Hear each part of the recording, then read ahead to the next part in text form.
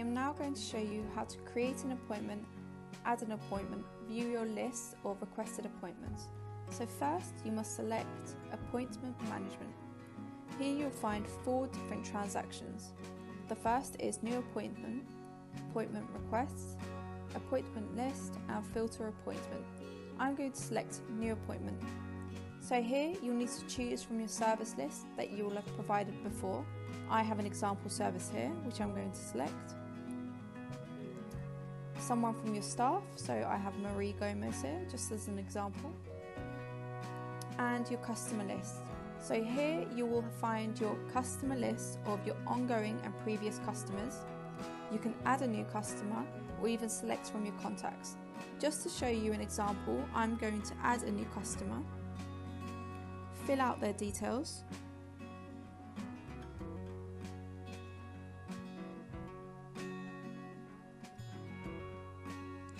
I'm going to now provide just an example email address,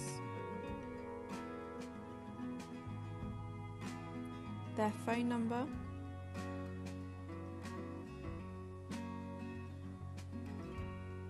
their gender, mail submission status, I'm going to say send, and you can even add their date of birth. So I'm going to select this.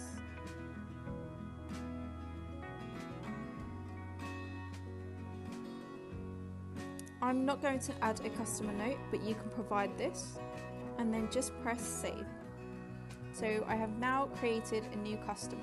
So here you'll find 2 of my customers, so Saffron Thomas and Marie Gomez. So I'm now going to select Saffron Thomas. I'm now going to choose a date for her appointment.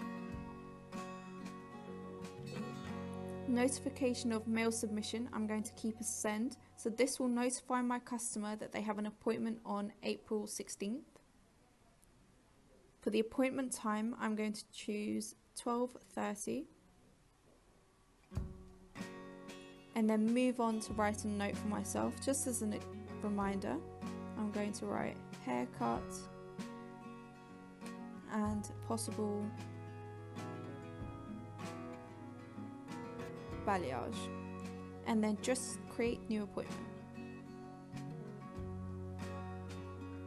I have now created an appointment for Saffron.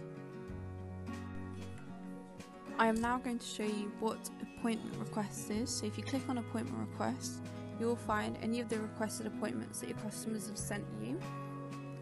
And then if you move on, you'll find appointment list. Here you'll find a list of your appointments for the selected date. So I'm going to select 16th of April. For this day, you can see that I have an appointment with Saffron Thomas for a haircut and a possible balayage. Here you'll find the appointment times, their mobile number. You can delete this appointment. You can also select arrived, waiting or did not come. As you can see, after showing you where to find your appointment lists, I'm going to show you your filter appointments. Here you'll find all of your appointments filtered for whichever specified date that you want. So I'm going to start off by 22nd of February, and for the end date I'm going to choose May 5th. So for the staff choice, you can choose whichever staff that you want to see their appointments. So I'm going to choose Marie Gomez. Their appointment statuses, I'm going to carry on as all appointments, but you can view any of the appointments that have been arrived to, did not arrive, waiting, cancelled or rejected. You can also type a name for the customer filter and the services provided. So I'm just going to go on and search, and here I found 2 upcoming appointments. So here I have Saffron Thomas and Marie Gomez, so one for the 16th of April at 12:30, and for Marie Gomez it's the 5th of April at 12:30.